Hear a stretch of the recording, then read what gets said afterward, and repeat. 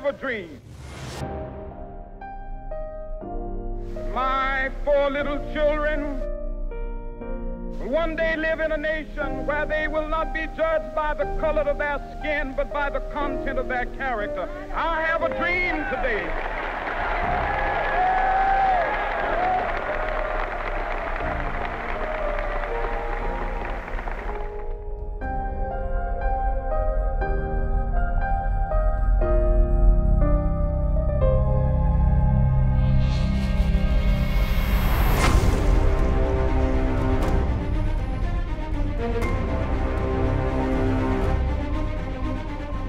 In what will go down in history as the greatest demonstration for freedom in the history of our nation.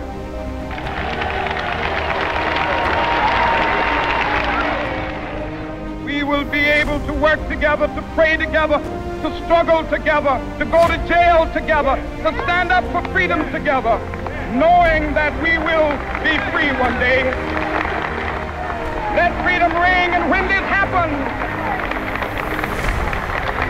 when we allow freedom ring, when we let it ring from every village and every hamlet, from every state and every city, we will be able to speed up that day when all of God's children, black men and white men, Jews and Gentiles, Protestants and Catholics, will be able to join hands and sing in the words of the old Negro spiritual, free at last, free at last.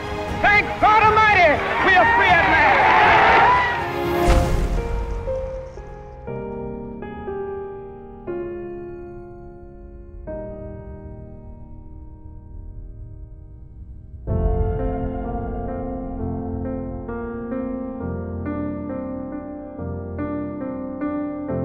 What's the name of our school?